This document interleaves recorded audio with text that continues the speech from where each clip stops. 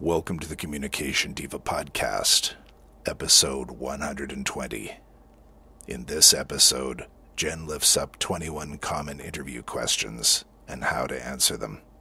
Here's some advice I learned the hard way during my last job interview. If they ask you what you would bring to the job that other candidates wouldn't, don't say narcolepsy.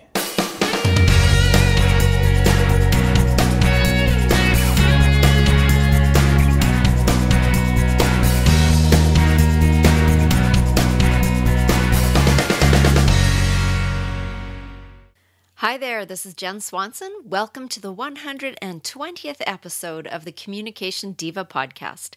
This is the show where I help you to get the job, to love your work, and to advance your career through more effective and efficient communication.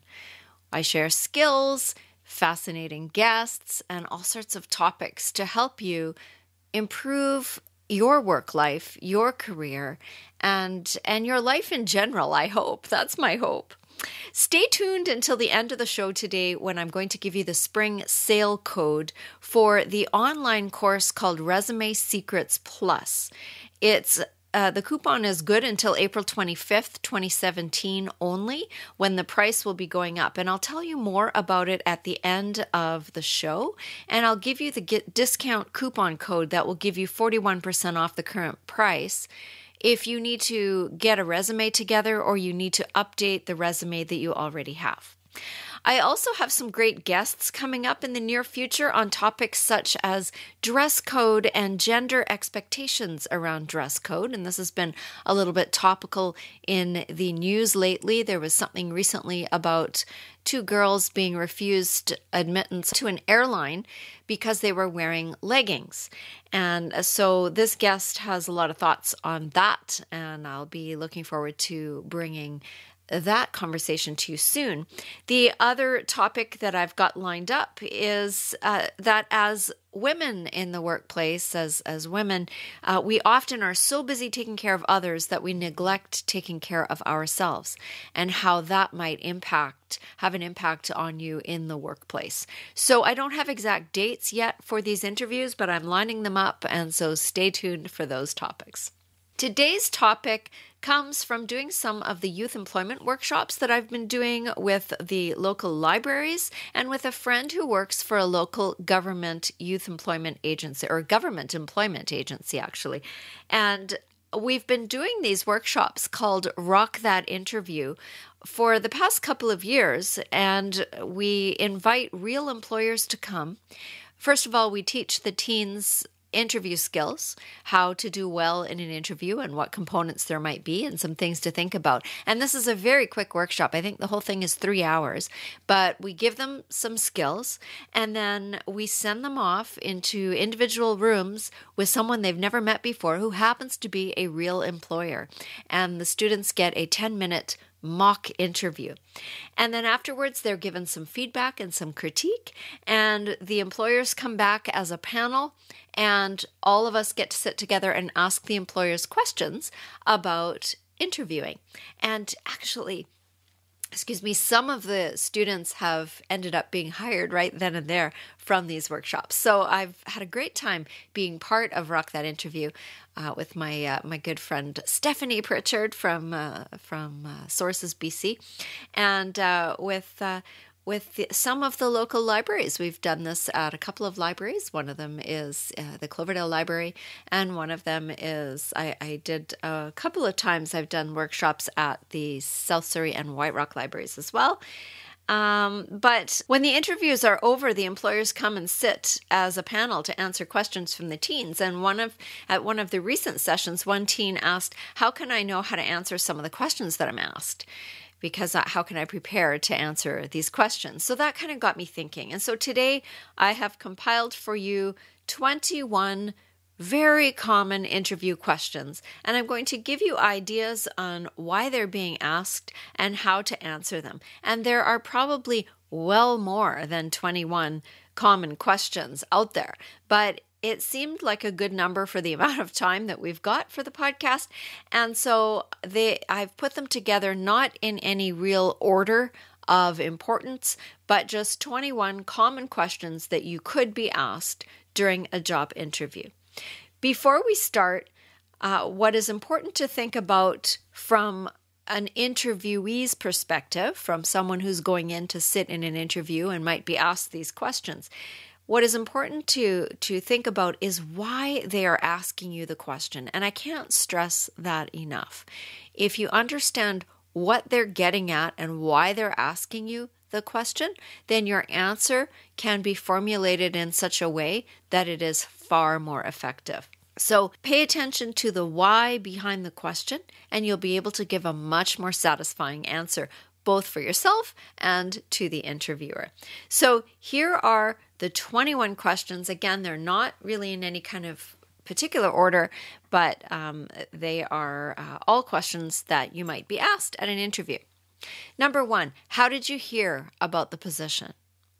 So this is where the employer is wanting to know your connections to the company, what experience you might have had with the company, how well their marketing and advertising is working, and maybe even what circles you travel in. If it was a person who works there, for example, who recommended the company, you might be able to give their name, and I suggest that you would. If it was an ad, say what it was about that ad that caught your attention. If you frequented the business before, if it's a place you can actually go into, a place of business that you can go into, mention that you've been coming to this place for years.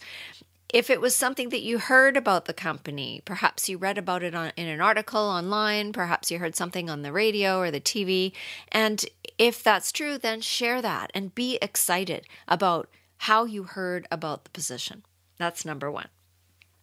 Number 2 is the one that every time it seems to be asked, and it's the tell me about yourself question. Now that is a giant question. It is a broad question. And what they don't want is a big, long history of your life. Well, I was born back in, 19 whatever. They don't want that. What they want is something relevant and concise, and that really showcases some of the experiences that you've had in your life that might be important to the position. So practice a 1-minute quickie answer that focuses on your work history and your goals, and not so much on your family or your life story. So maybe choose 2 or 3 things that you've accomplished in your life and put those together into a 1-minute little story about you, and end with how what you've done makes you a great fit for the job. Remember, in every answer, in every instance, you want to be putting yourself and why you think you are the best person for the job forward. You don't want to be overt about that in every single answer. But, for example, you might say, if I was interviewing for me, if I was interviewing for a teaching position, I might say something like, well, I've spent, 23 years of my life teaching college students that are going into healthcare. I adore teaching. I still do workshops and do all sorts of other things that involve me helping others to succeed. And this is why I'm really interested in this position. So it's a little bit of history about myself, and it's a little bit about my passion and my interest. It's not a great big long story about where you were born and what your family situation is, because that isn't really relevant to the interview. So that's number 2. Number 3, what was your biggest failure, or what has been your biggest failure? Now, what they want to know here, they don't really want to know how bad you did at something or a big mistake that you made. They want to know how honest and upfront you will be. They want to know how self-aware you are. And key here is they want to know what you learned from the experience. So again, you can craft an answer before you ever get into the interview room. Think about this question. What is something in my work life that was my biggest failure, and what have I learned from that? And the key here is what you have learned from that. So make sure you include that.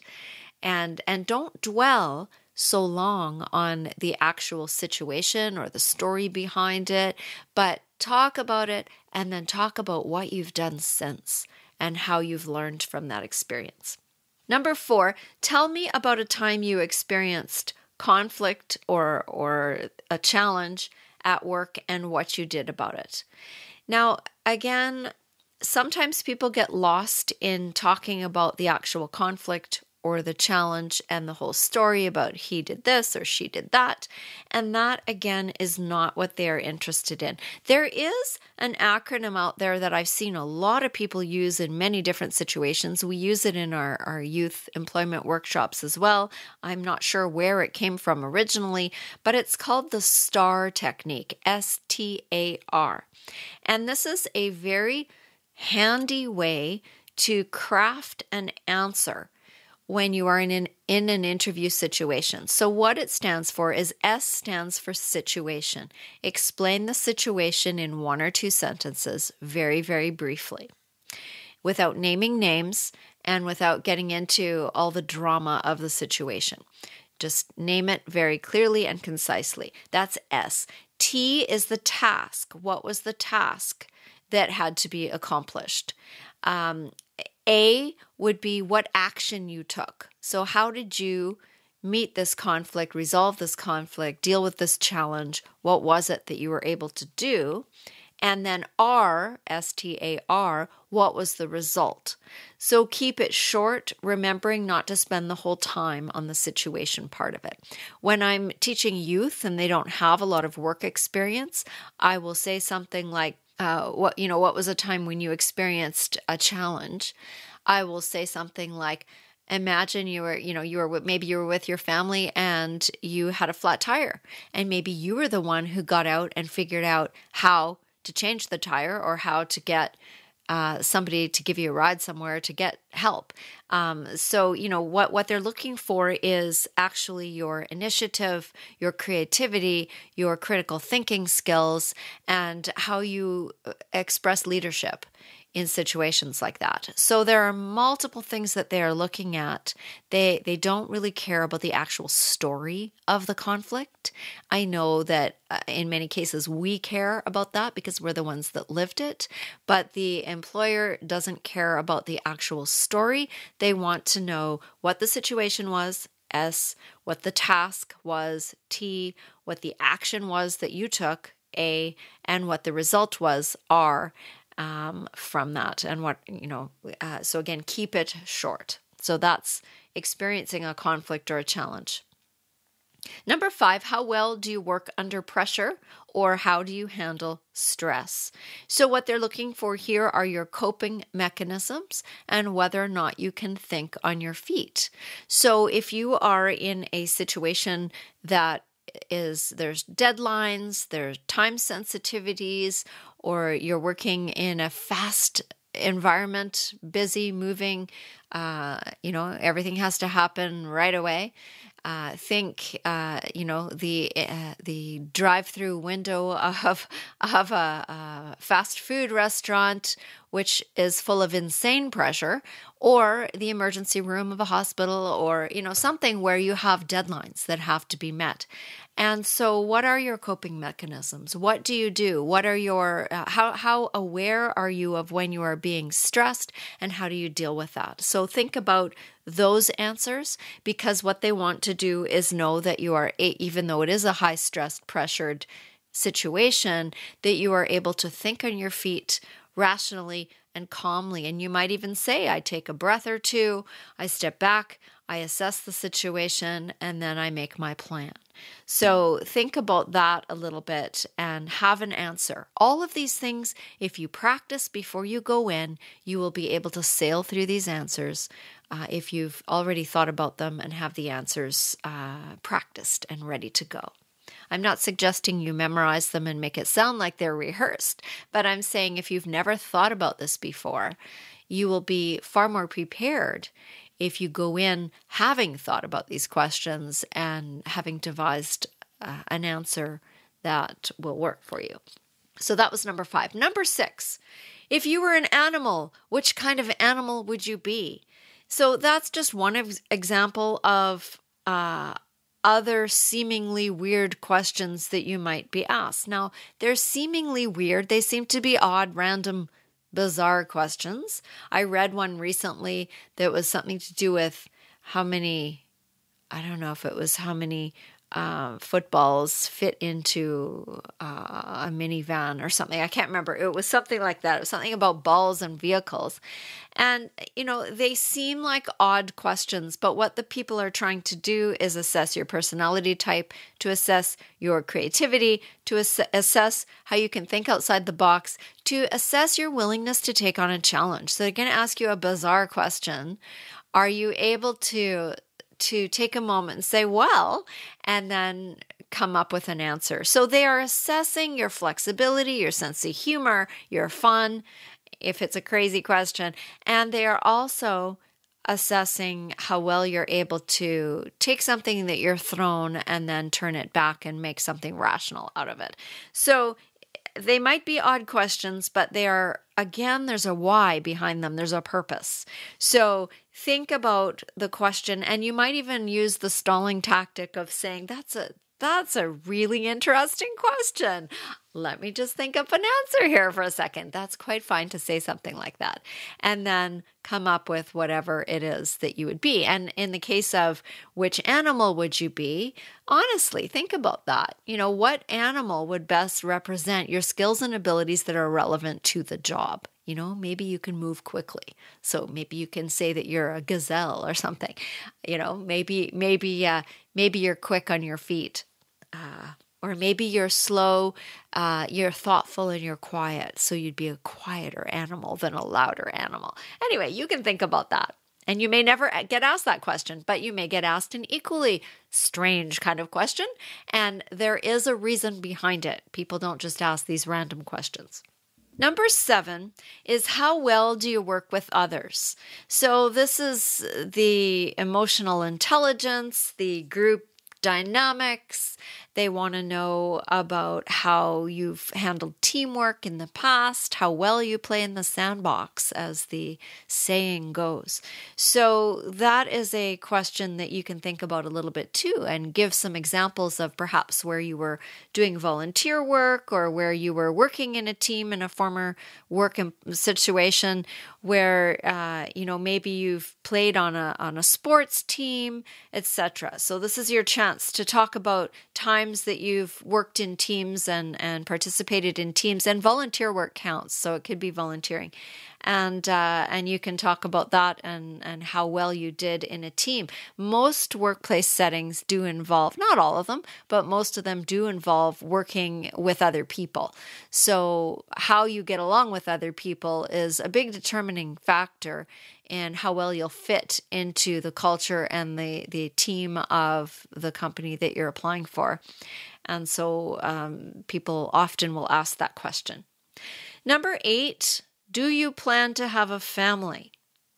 That kind of a question goes along with gender identity questions, marriage questions, are you married or single, sexual orientation questions, religion, politics. These are all illegal questions and are not actually supposed to be asked. Unfortunately, they get asked fairly frequently.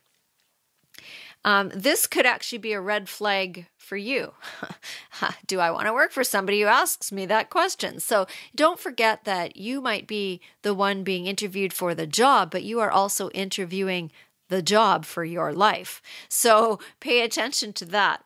And it might be that you are not very happy with what you're hearing if they ask you that kind of question.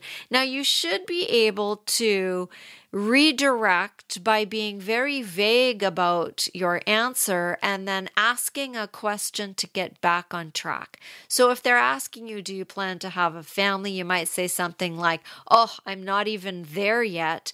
How about, I have a question about X, and then ask a question about X. Because frankly, it is none of their business and it is illegal for them to ask those questions. Again, they might ask you one of those questions. They might make a political reference. They might ask something about religion. They're not allowed to ask that. They are allowed to ask if you're available to work on Saturdays or Sundays, which might be their way of fishing to find out if that's your Sabbath day, for example.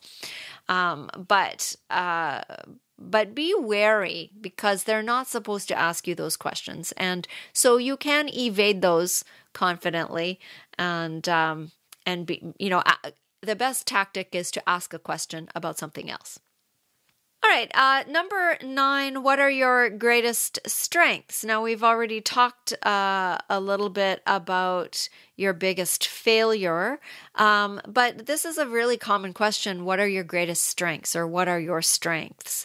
And my advice here is for you to shine, but don't brag. And what I mean by that is to be honest about talking about what you're really good at. But, try to avoid cliches, try to avoid, I am the best at X, or I am, I had one person on a resume put that she was the quintessential barista. And I thought, oh my, that didn't sound very humble at all. And if you're that great, what are you doing applying for a job that has nothing to do with being a barista, right? So talk about what you are really good at. Make sure it's relevant to the job. So what are your greatest strengths? I'm extremely organized, or I'm able to remember names, or I'm, there might be a number of things that you're very good at. I'm able to think on my feet really well, or I'm able to think under pressure. Those are all things that could be strengths. So, but again, try to avoid cliches and be truthful. What are you good at? And if you're not sure when you're doing your preparation for this, ask people around you, or people that you work with currently, or people who have worked with you in the past, because you can be sure your references will be asked that question. What are his or her greatest strengths? So there you go. Number 10 is the question that always goes along with that one, is what are your weaknesses? Sometimes they couch it as in the phrase, what are your growing edges? Or they might just straight up say, what do you need to work on?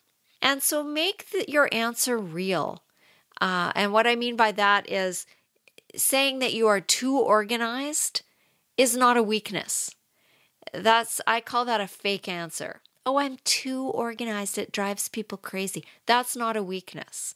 That's you trying to show how great you are at being organized by pretending that that's a weakness. So be honest about it, and be careful to have a balance here. You don't want to say I suck at X, or I'm terrible at this. You might say I have a challenge with whatever X happens to be. One of my challenges is I interrupt people. And I might say that I tend to interrupt people, and I'm working on being mindful of that and being careful of that.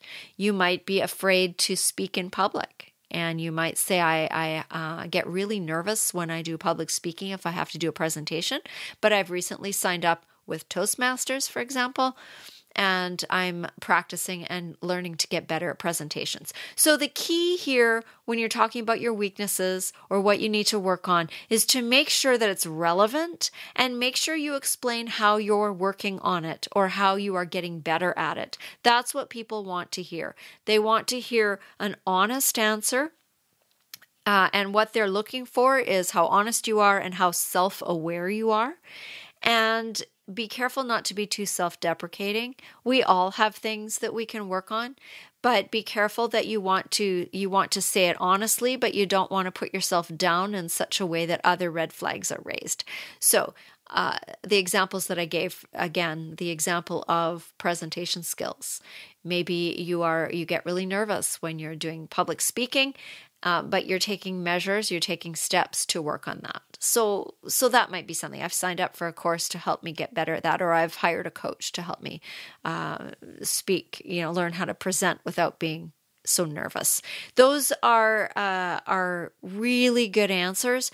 And whatever your weaknesses are, as long as you can show that you're taking steps to improve your weakness, then you are showing initiative and you are showing motivation. And those are things that they want you to show. Those are things that employers want to see.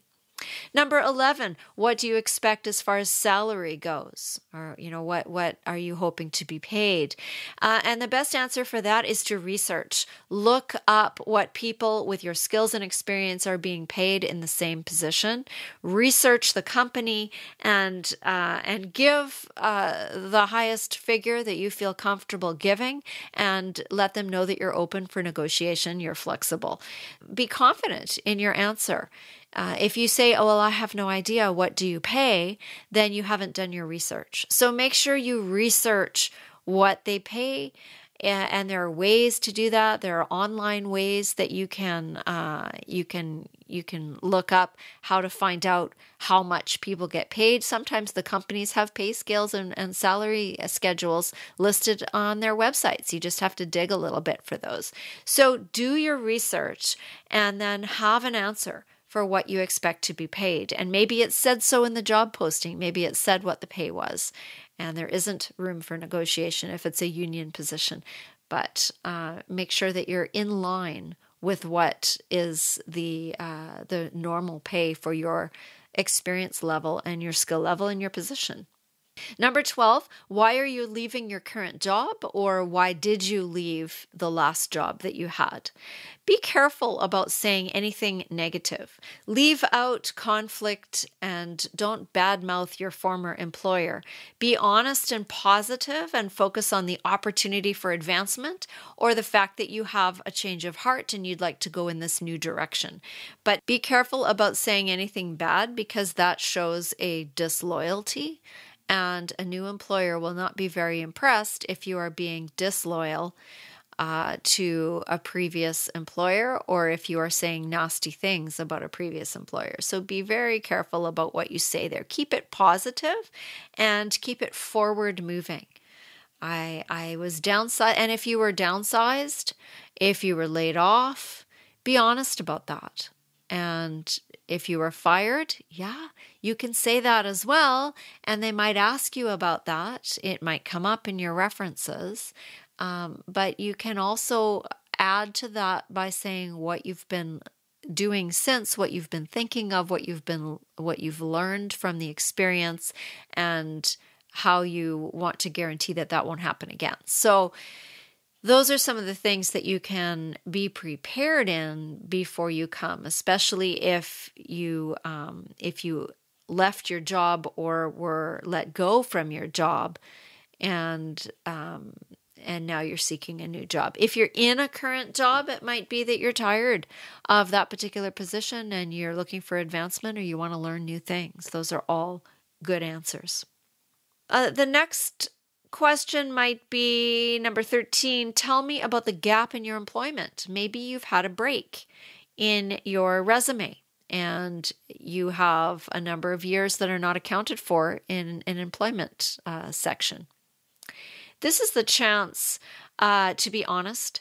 I was raising children, or maybe you were ill, or maybe you were studying, or you took a break and went traveling, or you were looking for work, or maybe you were taking some time to figure out what it was you really wanted to do. Whatever the answer is, make sure it's an honest answer. And again, make it positive and forward thinking.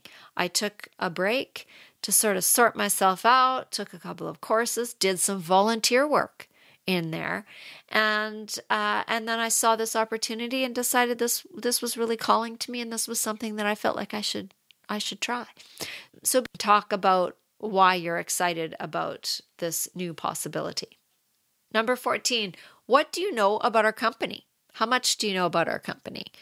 Any question along those lines? This is the chance to show that you have done that industry research and that you have learned as much as you can about the company. If you've been able to visit it in person, if you've looked it up online, if you've read articles about it, if you know somebody who works there and you've sat down and bought them a coffee and questioned them about it, make sure you've read their mission statement if they've got one. Dig around if they've got a website. Dig around on the website and look into all the different areas that you can, and make sure you remember something about that. You can talk about what you know or what you've heard. And what this shows is initiative, motivation, and interest.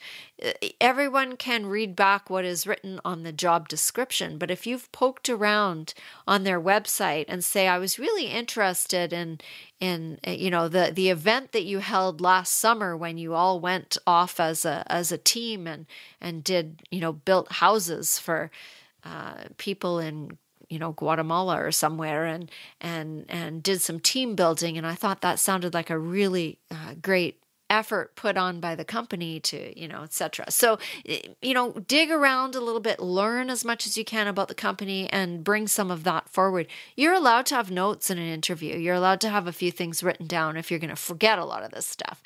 But the idea is that you have thought about this question in advance and really are able to answer what you know about the company that is beyond just the job description on the job posting. Number 15, where do you see yourself in 5 years? They want to know your goals. They want to know how you would like to advance. They want to know if you are realistic in your hopes and your expectations. They want to know if you plan to be there long term and where you see yourself advancing in the future. So be realistic. They are looking to see how ambitious you are. They are looking to learn about what your intentions are. This is a chance to be able to answer that truthfully, where you see yourself in the next 5 years. Number 16, what do you do for fun? What do you do outside of work? And this is where your personality can come through and other skills and talents that you have. This is where you can talk about any volunteer work that you happen to do. This gives insight into what kind of person you are and whether or not you might fit in with the culture of the organization and with the team members in the work environment. So, maybe you enjoy mixed martial arts. Maybe you enjoy surfing. Maybe you love photography. Maybe you are a baker or you love organic gardening, whatever it is. Throw that in when they ask what you do for fun, what you do outside of work. And it shows the rounded person that you are and that you have other skills and talents that are interesting and exciting. And I heard an employer say not too long ago that she found out quite by accident that one of her employers was an artist. And it was because she had walked past his desk or they were in a meeting. I can't remember what it was, but he was doing some doodling and she looked down at the paper and what he had done was stunning.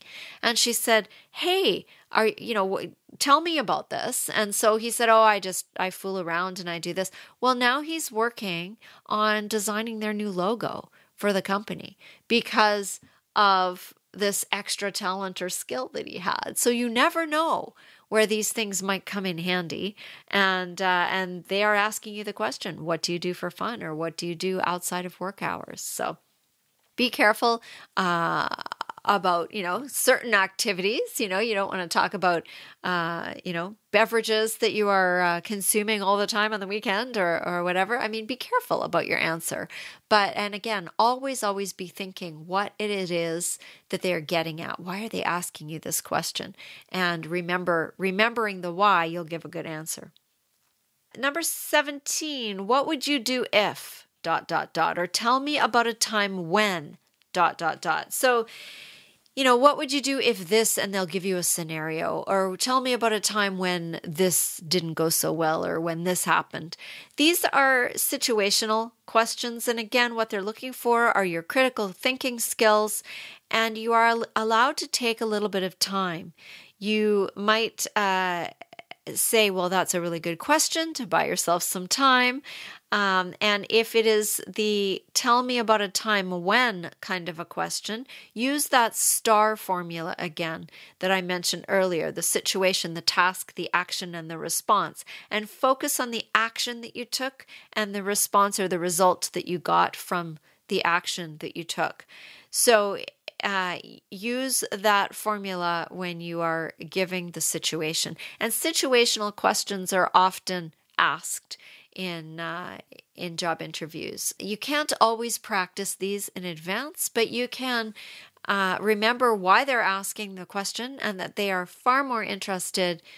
They are less interested in the story of what happened and they are far more interested in what you might do about a situation like that. So think about what you might do that would be most beneficial and answer that way. Number 18, why do you want this job, or why do you want to work for our company? And this is when you talk about your goals and what you'd like to learn, not talking about, well, I need the money because I need to buy groceries and I need to take my wife out, and, like that's not a good reason. So, it is a good reason, but it's not a reason they want to hear. So talk about your goals. I heard that you were doing X and I'd love to be part of that. I like to help people, and this is a job when I could feel like I'm really making a difference in the world, etc. So why? You might want to think about, why do I want to work there? What is it that draws me to this, to sit here in this interview? What is drawing me towards this position? Number 19 is a question that it gets asked sometimes. What would you do in the first, and you can, it could be 30 days, 60 days, 90 days of this position. If you got this job, what would you do in your first 30 days, for example? So how would you begin is basically what they're asking. And I recommend talking about learning about the organization from the inside and listening to people in the company and listening to what people are complaining about and what they are hoping for, and getting to know people and then taking action. And if you're going into a management position, talk to people. Sit down and talk to employees one-to-one about what they are frustrated with and what they're hoping for, and then you could make an action plan. And maybe if you know enough about the company already, if you've done your research, there might be something that you've already identified that you'd like to tackle as a first project. So you might begin mentioning that. But again, it all comes back to doing your research and understanding the role for which you've applied. Number 20 is, why should we hire you? And this is your chance to pitch yourself. This is where you get to talk about your skills, your experience, and talk about why you are a good fit, why you might be a better fit than other candidates. And you don't need to say that, but you might say that I'm really passionate about this and that I've had all of this experience. I think my skills line up, and this is why I think I would be a great addition to your team. So pitch yourself and practice this before, because they're going to ask you this question most likely. Why should we hire you? Why do you think you'd be best for this job? And that's when you can show your personality, your passion, and your interest. And so really work on that before you go in. The last one that I have is one that is always asked at the end of an interview is, do you have any questions? And always, yes, always have a question. Always have at least one or two questions ready. And actually, you can Google lists of good questions to ask when you are being interviewed, and there are dozens and dozens and dozens of them. And my favorite is, what is the best thing that you found about working for this company? When you ask the interviewer that question, like, why do they love being here? Why are they passionate about this company? And what made them come to this company in the first place? There are lots of questions you can ask there. I would avoid, when would I start? I would avoid those kind of questions. You can ask, when might I expect, when do you expect to be making a decision? That's a good question. But I like to have a solid question. You can ask questions about the role. You can ask questions about, but don't ask questions about details like holiday time and that kind of thing. That comes later once you've been offered the job. This is a chance to dig a little more and to learn a little bit more about the company, and to ask any burning question that you have that you might want to ask while you have this person listening and waiting for you to ask a question. So take advantage of that and make sure you always have at least one good question, maybe two, at the end of your interview. So there are many more, of course, but these are some of the main questions that you can prepare yourself for before you ever get to the interview. Yes, it takes time, but it will make a far, far better interview if you've thought about these things before you get there. And if you practice your answers. So again, remember the why. Why are they asking the questions? What is their motivation for asking that question? What are they looking for by asking you that question? What skills and attributes are they watching for in how you answer? And craft your answers to fit. Now, I'm not saying to make anything up, but make sure your answers are relevant and that they showcase you in the best light. Be authentic, be honest without inventing things and without embellishing upon what you can do or what you've done in the past. If you go in ready to answer the questions honestly, authentically, and have put some thought and care into thinking about them in advance, you will be far, far ahead of those who don't prepare at all for their interview. So I hope those were helpful for you, and I'm sure there are more. And if you want to let me know of more questions, maybe a question that you've been asked that you couldn't imagine in the first place, that you hadn't anticipated, you can leave a voice message over at communicationdiva.com using the speak pipe button on the right-hand side of the screen. There'll be something that pops up and you can leave me a voicemail, or you can type it into the message, the comment section on the website, or you can drop me an email at jenn@communicationdiva.com. So I wanted to tell you before I let you go about the spring sale that's on for my Resume Secrets Plus course. This is over at courses.communicationdiva.com. This is the Resume Secrets Course Plus, and the Plus part is a personal resume review by me. So it's a course that is currently retailing at $49 Canadian. At the end of April, the price is going up to $79, but until April 25th, 2017, you can get the Resume Secrets Plus, the personalized resume review, for only $29 Canadian. If you use the coupon code, I'm going to give you the code. It's all capital letters and there's no spaces. It's Spring Forward, SPRING FORWARD. There's no spaces. Spring Forward, all capital letters, and that will give you a 41% discount off the current price of $49. This is only for the Resume Secrets Plus course that you find that includes the personalized resume review. And this is almost an hour of video tutorial that will help you to get your resume in top shape. Plus, we'll give you you will send me your final resume, and I will look at it and spend some time thinking about it and write back any suggestions or ideas I have for ways that you could improve it even more before you're ready to send it out. So it takes time on my part to do that. And so this is quite a big value for $29 for all of that.